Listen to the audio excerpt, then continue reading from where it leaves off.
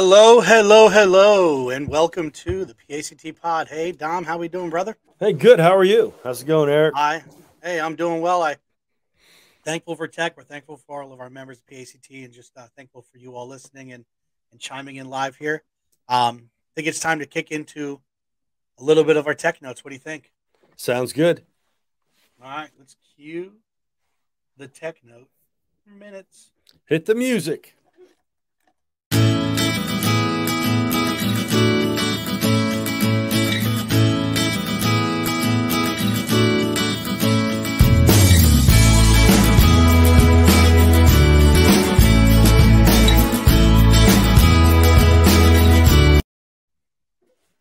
All right. I tell you, that song, it makes me think like John Mellencamp's going to kick in, Little ditty.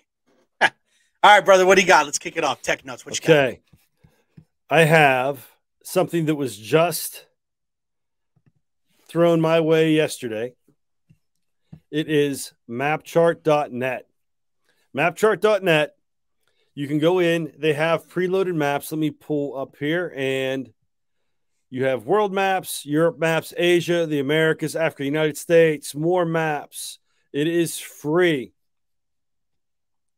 So you can go into, they have gaming, Caribbean, Middle East.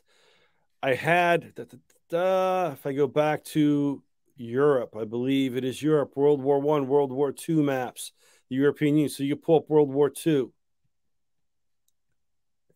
There we go. And you have what Europe looks like in World War II. You can color code. Whenever I talk about the Axis powers, I always use red. You click on the countries, and they line up however you want to use them.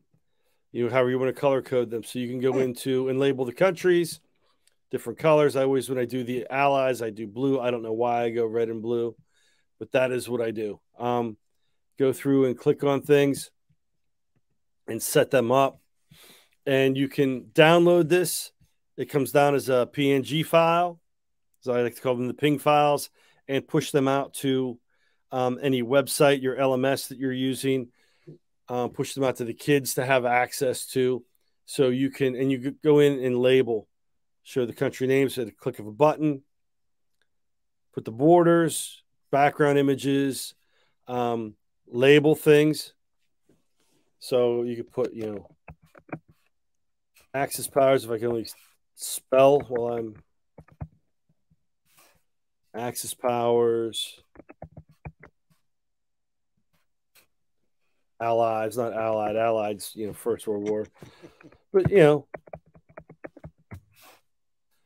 line them up. Yes, when you kick out the PNG, so basically everything that's in the white is what's going to come out, not the stuff on the left. Is that correct? Right. This map will download, and then you push it out to whatever you need. It'll save to your computer. Then you have to upload it to wherever you want to upload it. But you can go through and label what you want. And if you go into, the text colors has lines, symbols, more patterns, more colors. So you can create different stuff. Like I said, I haven't played with it that much. Joe Tabe, one of the social studies teachers I work with, found this and sent it my way. And I'm like, this is fantastic. I have to play with it more. But I thought this would be great for the Technotes, and it's free. That's the most important thing. Oh, yeah. So you go through, and then if you want to, when you're ready, like you can preview it.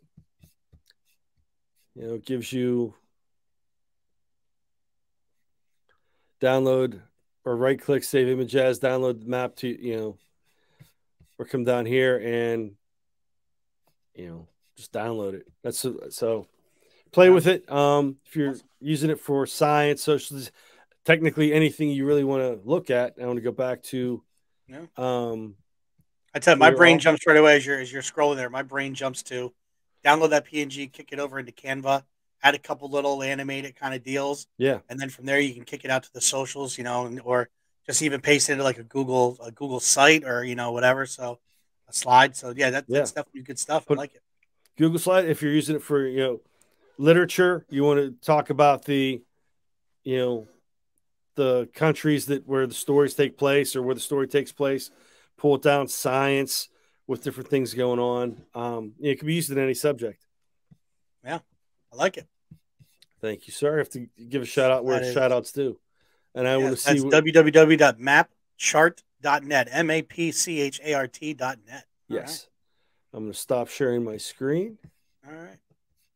I love And it. All right. Well, I'm going to kick it a little different here. So you're looking for some of those little activities you've been working, whether it's math, and my focus here is going to be math, but it does pull in science too for different reasons. But there is a unbelievably intelligent group of educators on Facebook, and they are working on creating pixel art. Now, pixel art, right? So I do a lot of trainings with Minecraft, and I work with a lot of teachers. And one of the initial activities we'll do is, if I'm in like when we were in Nashville, I was down first time I was ever there. We're talking like, hey, what are some of the famous areas? And there was the Batman building, the old AT&T building down there. There's a music hall that's looks like just a building on the outside when you go in, where the music's played. There's like a perfect circle room, so the acoustics are unbelievable. And then I think there's a Promethean that's down there. So they would come up with these really like cool areas. Then they would pull it into. You could go into a pixel generator to get that created. And just Google that to be able to make it. Then they would use that, and they would make the object in Minecraft with the different shapes. Put the blues here, the reds here. So that would be one of the activities we would do.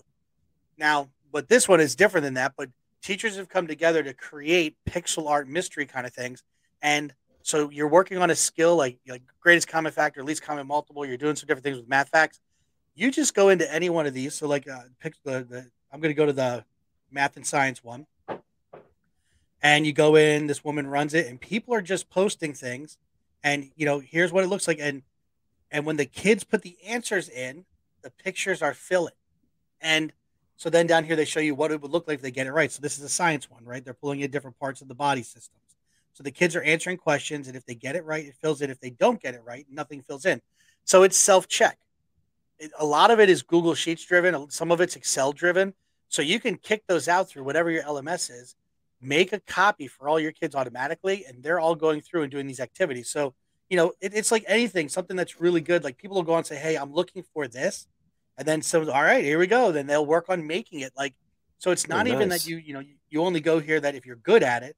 People are just going on here looking for stuff. I have pulled so many things down.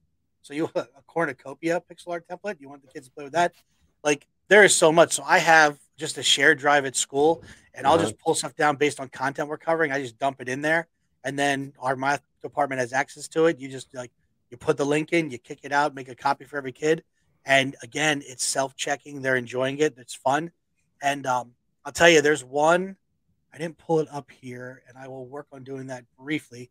But there's one that a teacher made that I'm like, I don't know how it's one I used at the beginning of the year. It's a Hydro Flask, and when the kids get the question right, a sticker that looks like a perfectly curved sticker on the Hydro Flask pops up, and it is like the neatest stinking picture I've ever seen. It's unbelievable. That's I don't know cool. the talent that it takes for that. So again, that's that section. If I just go to the one for education, I'll click into this group real quick. And just people are posting like, okay, so turkey text structures, right? I like that the turkey's doing the old 2015 dab, kicking it like, yeah, all right, good stuff there. You got again, it's pulling pictures that the kids are interested in. You don't tell them. Sometimes in the title, it'll say, "Hey, here's what you're gonna say." Sometimes you just don't tell them. So that's Naruto. I guess that's anime stuff, right? Yeah. But as it's scrolling through, you got some different, dragon tails, dinosaur stuff, like so all sorts of stuff being pulled in. I just think it's super cool. It's teachers, they enjoy doing it. They're creating it. It's there for free. People are hopping on, pulling this stuff down.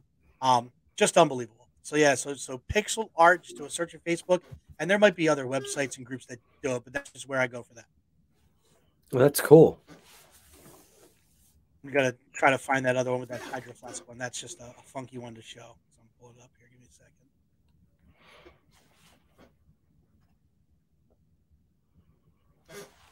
This is great, great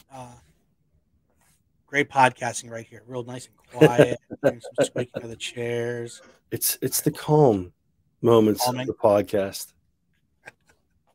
All right, here we go. Ready? Let's see if that's showing up properly. Oh, we gotta switch it All right, give me 1 second. Stop that screen share.